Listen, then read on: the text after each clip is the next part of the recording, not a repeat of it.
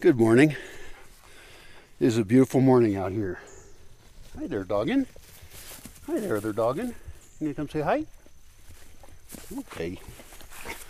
Hi, guys. Oh, you're so cuties. Yeah. So it's nice and overcast, which gives great lighting.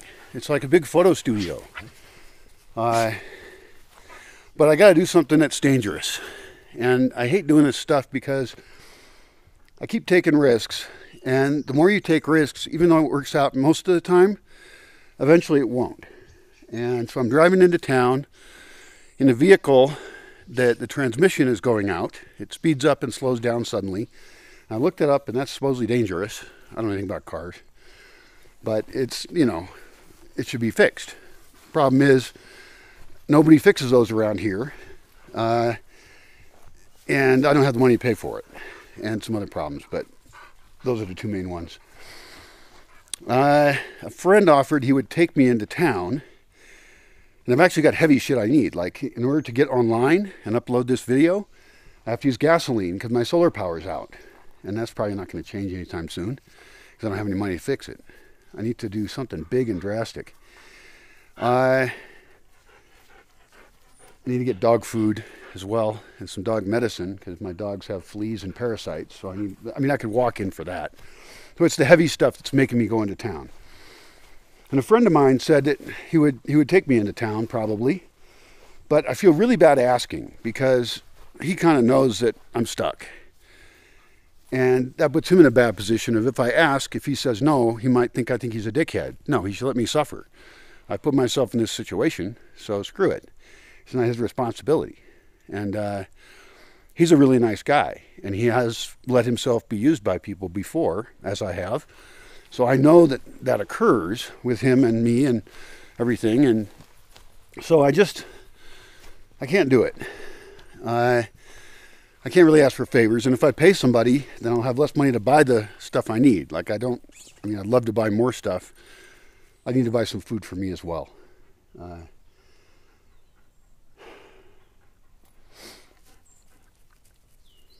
So it's dangerous, and I don't like that. Now, what I have to do is make a big crowdfunding thingy and send it to people who are on my invite list for here, which is not very many people. There's a lot of people I don't know if they're on my invite list, and I need to kind of make a social contract with them to decide that so that they know where they're going. I don't want to just host people again. I used to host a lot of people. I want to do that again. It was a mistake the way I did it. And it was my choice at the time, but, if you let people take, they will. And that's one of the reasons that I want to take from this guy. He's offering it, and I'm putting myself in danger to go to town. Perhaps other people. It's a very short distance to go. It's only 5 kilometers. But, I've got a difficult road to get out of, which I don't even know if I'll be able to get out. I've gotten stuck before, so I don't even know I'm going to town today. I have to get up a road over here. Oh, I can take a different road. There's a different road that has different problems, but not the kind that get me stuck. I'll take that road. Fuck. Suffering fuckatash. Yeah, well, I got my list. I'll check my list here real quick. Phone card. Oh yeah, I shouldn't be walking around without a phone that has signal. I don't have signal, but at least I need money on it so that I can make a phone call. That's another thing. It's not safe to be here without a phone, really. Some bread, peanut butter in a big jar, because that's a really healthy thing to eat, in my opinion. Dog food. Wait a minute. Gasoline's not even on my list. That's like one of the reasons I'm going. If I can't communicate anymore, then I'm screwed. And actually, the phone doesn't even matter. But if I don't have gasoline and I can't charge anything, the phone doesn't matter. Like right here, I don't get signal anyway. I have to walk up on this place over there to get signal. So anyway, I'm just avoiding this. If the sun would come out, then it would dry the roads out more and I wouldn't get stuck. That's a good thought. If I really can't get out, then I guess I would, I'm just trying, the problem is the amount of time I have stuff for that I'm prepared to handle keeps reducing. I used to, buy stuff for like a year's worth of dried goods. That was awesome. I mean, or 6 months or a year, whatever. I still got some of it I never ate because I don't like to eat textured soy products. I just don't like them. They seem like a really fake, weird food. And apparently they're high in estrogen or something. So they turn me into a woman, which wouldn't be bad. I'd have a better life. Wouldn't do the dumb shit that I do. Maybe. And I'd probably still be a whack job. But, yeah, but normally I would buy like 10 bags of dog food. And that takes care of me for, a while. And ultimately I would like to get like, 30 bags of dog food at once and have it delivered. Everything here should get delivered anyway. That should be just part of the deal.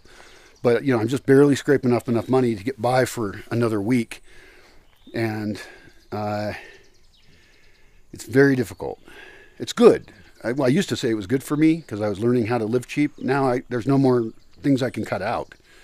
I mean, I can't not feed the dogs. I can't not be online. I don't have enough money to fix my solar power. So I'm in this situation where I'm buying things or paying for things or taking risks. The risks really get to me. I mean, as you keep taking them, you just know something's going to be fucked up and you won't be able to handle it. And living here without money to fix problems is terrible. I mean, that's how I got screwed over 5 years ago, is I didn't have money to fix my problems, and that's a very dangerous position. I mean, I could have an appendix go bad right now, and then what happens? So what I really need to do is make a better videos, which I started with a couple better ones, to talk about what I'm doing here, why it's important, and what I need to continue doing it, and how I envision it can work with people. I need to work with other people, and that's scary as hell, because people may have noticed that they're annoying and deceitful and selfish, and then I'm a mess in some different ways I'm working on, but maybe I could do that, and maybe I could then hire some people to come and clean the place up. I have cabins and stuff that are dirty, and then be able to invite a team of people who they're not paying and I'm not paying them. They already have enough resources that's not their biggest issue. And if we're living pretty cheap here, and they're looking for an experience, they would actually be looking for an educational experience, but they have to be focused and actually working. I can't just have people here faking like they're helping. And unfortunately, that's a lot of what I experienced with volunteers. I've had awesome volunteers. It's been great. And then I've had a lot of people who, they're just trying to travel for free. And that has been one of the loss of faith that I have had. Loss of faith is faith in people. And these rich young travelers traveling the world for years. I've never been able to do that.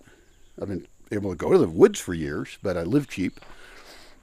I don't fly around or anything. And so I need to change what I do next time with people. And screen them way better. And I know how to do that now. I have an idea, and I started working on it, of how to screen people really, really well.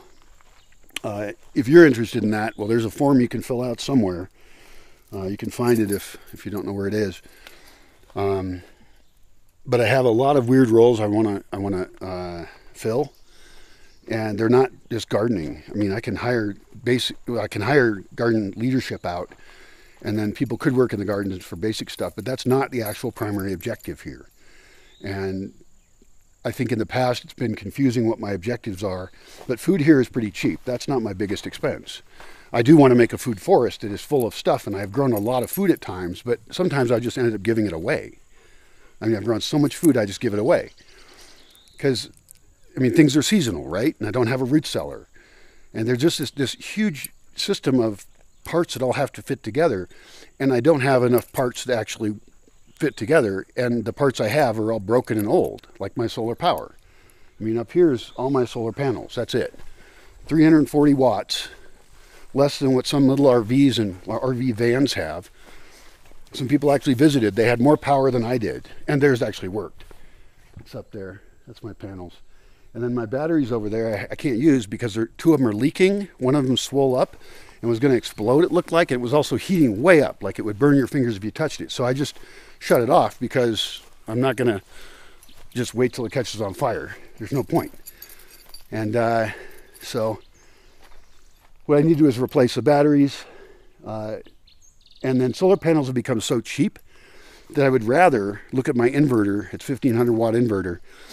And so it can handle 1500 watts. So what I'd rather do is get batteries that can handle 1500 watts and get panels that can do that. And I don't know what that costs because I don't know what kind of batteries and what I can get. And so I actually need someone to advise me, someone who can actually get them. Not from AutoZone like I did before, because I think that's why the batteries are bad. But, you know, and then there's a store in the city now that sells solar stuff. I have no way to get there. I definitely cannot take this vehicle out there. It's dangerous enough to go 5 kilometers.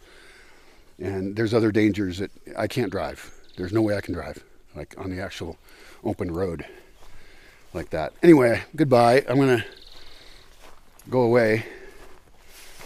Maybe I should take the old road today. Fuck.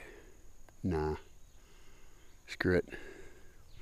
Maybe I'll drop into my friend and say hi to him and see if he wants to go to town. But I'm really happy I'm not using him as a favor. I know it's difficult when somebody offers, like, I mean, I should accept help. But in his case, he's my neighbor, kind of. I mean, he lives a couple kilometers away. And I guess I don't really want to make sure I don't abuse that relationship in any way. Because it's a danger, especially since I'm in this weak position and he's a really nice, helpful guy. But that's not the way things should be. You know, I just, that's wrong. It's wrong of me to do that. And so I have to say no to that help. I need your help. I need donations is what I need. If you're willing to be a donor, well, soon I'll have crowdfunding projects up. I think that's a really good way to go for me. And now I'm getting more specific and drilling down. And I started making videos on what exactly people would fund so that then they can track the progress and be excited that they actually accomplish something real that actually does serve other people, not just me. But the design of some things would be the product. And that design would, of course, be given away with all the videos and any information I have. And then people can experiment, make their better versions of it, or similar, whatever. And then everybody wins, right? That's how we all win. We share information for free. Everybody else is setting up courses and shit to sell everything. And they're selling stuff that should be, like, I mean, some of it they claim is world-changing, just, you know, liberty and great freedom and better in all these ways. And it's like, yeah, well, then give that shit away, you know, if you have anything of value. And most of them don't have anything of value. Like, I know of one woman who's selling her courses on community development. Her idea of community failed. She wanted to come here for free a long time ago. I don't think she remembers that because I was on her podcast or her webcam chat, whatever. And I don't think she remembered that. But, you know, it's like she's just one of the other moochers that I get many of who've wanted to come here in the past. I don't get them as much anymore because I'm not publishing that kind of stuff, and I took all my links down for coming here. But I mean, I thought about asking her in that chat, like, how do you handle moochers that want to come to your place for free? You know, because she's selling this information about how to create communities, but she's never done it. And it just seems like it's a world full of scammers, you know? So, boy, what a whiner. Jesus Christ. Oh, well, I guess I'm going to try and go to town. I've got my dog locked up, my little dog, so she won't follow me. She'll actually follow me 5 kilometers into town. She did that once. I don't know how she did that. I think she just went into town and then she must have to look for me. I don't know what happened, but oh well, I'm her daddy, but she cannot go to town today. Goodbye.